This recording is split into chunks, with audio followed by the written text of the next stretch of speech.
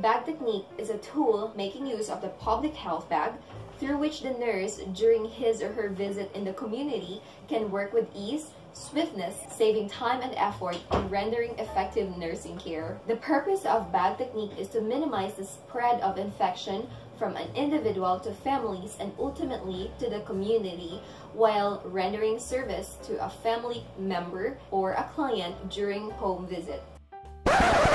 Upon arriving at the client's home, we have to place our public health bag on a flat surface or a table with plastic lining. And we have to observe that the folded part should be the one that's touching the table.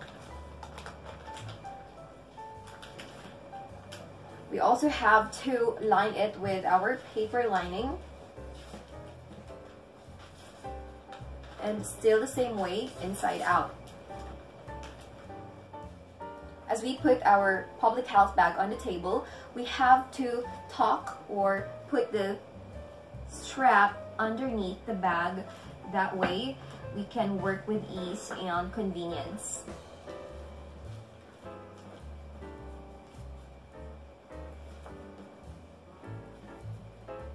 We are doing this in order to protect our bag from contamination. If faucet is not available in the community, then you should ask for a basin of water and a glass of water. That is to be used for hand washing. Hand washing is very important to prevent the spread of infections. Having the table lined with plastic lining, paper lining, is very important in order to protect your bag from being contaminated and to protect the area from getting wet. Also, this facilitates the creation of a non-contaminated working field. The next thing that we have to do is to take out our apron, our hand towel, and our soap dish and put it on one side of our working area, and that is to prepare for hand washing.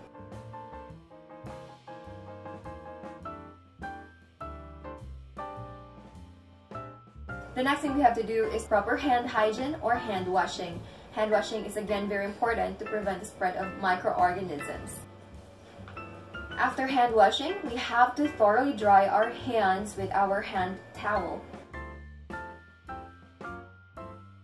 You may want to leave the plastic wrapper of your soap dish inside the bag so later on you can put back your soap dish and prevent your bag from getting wet. Now we are going to move on to putting our apron with the right side out and with the wrong side crease touching the body and slipping the head into the neck and neatly tying the strap at the back.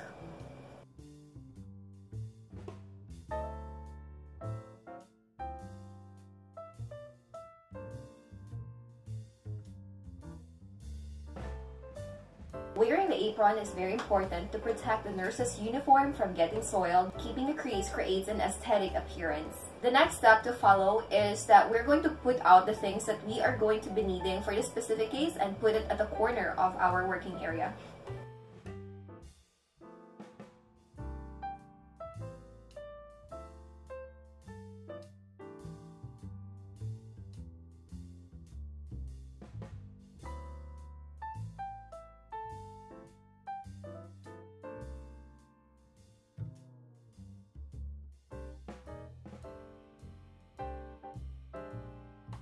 Next is to place our waste paper bag outside of our working area. It is necessary to do that to prevent the contamination of our clean area. Next is we have to close our bag to prevent from being contaminated and as well as the contents inside. We can now proceed to the specific nursing procedure that we are going to perform. In order to provide comfort and security, make sure that you're maintaining good personal hygiene and hasten recovery. Benedict's test is a test that is used to detect sugar in the urine, such as glucose and fructose. The first step is to put 5 ml of Benedict solution inside a test tube.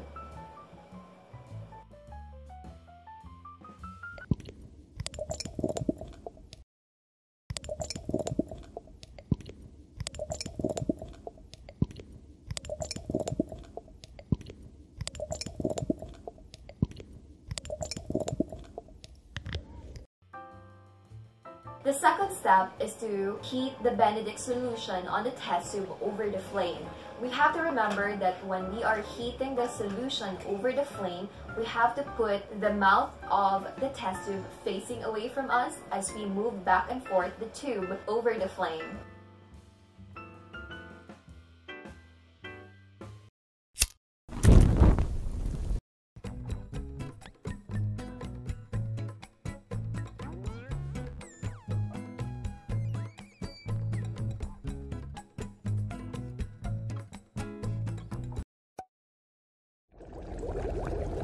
Add 3 to 5 drops of urine into the test tube and boil it.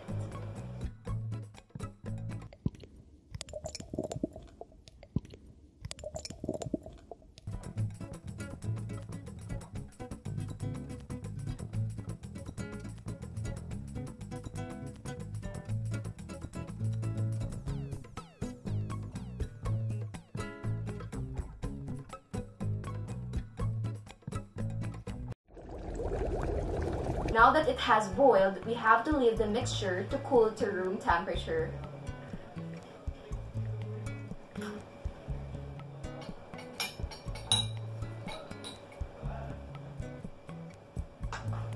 Now that the mixture has cooled to room temperature, we may now interpret the color and the result. In this case, the mixture remained blue, which means that the patient has a negative trace of sugar or glucose in his urine. After that, we can explain to the client the significance of the result and give some health teachings to our client. This is especially significant if the color of the mixture has changed to green, yellow, or brick red, because that would suggest that the patient has a lot of glucose in the urine and it's time for a total lifestyle change, especially when it comes to what we eat. We have to eat healthy. In a community setting, the urinalysis using acetic acid is a very helpful tool for nurses to have an idea about the albumin level of a patient in his urine. This is especially done for patients with history of hypertension. The first step is to fill the test tube with a 5 ml or 2/3 of urine.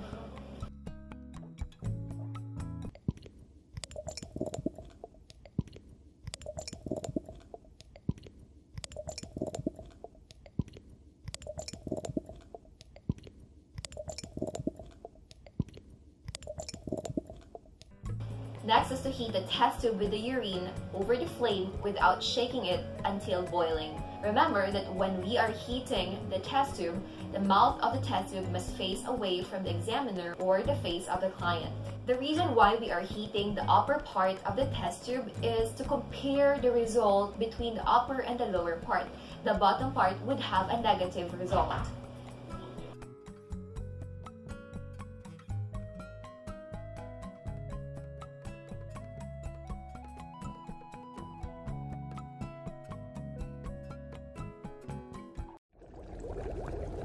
Now that the top part of the test tube has boiled, we may now add 5 drops of 10% acetic acid, one at a time. And then we are going to heat it again until it boils. The rationale for this is to rule out the presence of phosphates. The formation of white precipitates indicates positive albumin.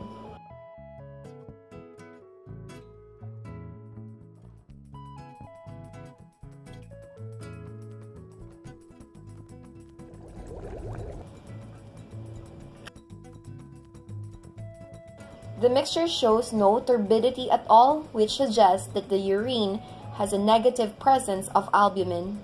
The next thing after that is to record the result of the test, explain the significance of the findings to our client, and give health teaching, especially if there is cloudiness that appears or if there is a high turbidity, which requires a total lifestyle change, particularly when it comes to what we eat and our physical activity. After contemplating with a nursing treatment, clean all the things that you have right here with alcohol or wash them with water and soap.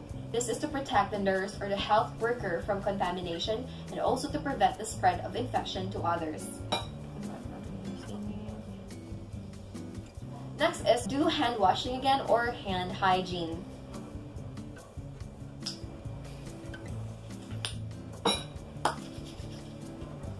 Doing hand washing again is necessary for aseptic purposes and to prevent the spread of microorganisms. We're moving on to putting back all the things that we have used inside the bag and make sure that they're in the proper place. This is to prepare your bag and your materials for the next use for your next client.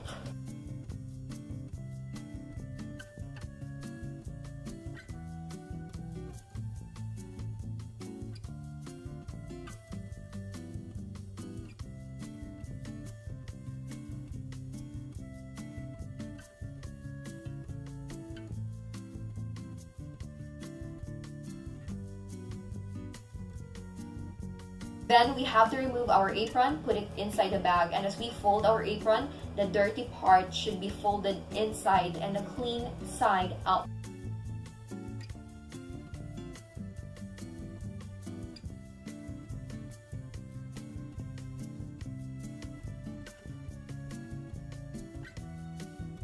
We have to fold our apron back again to be used for the next client. And finally, we may now fold our plastic lining, our paper lining, and place it inside our bag.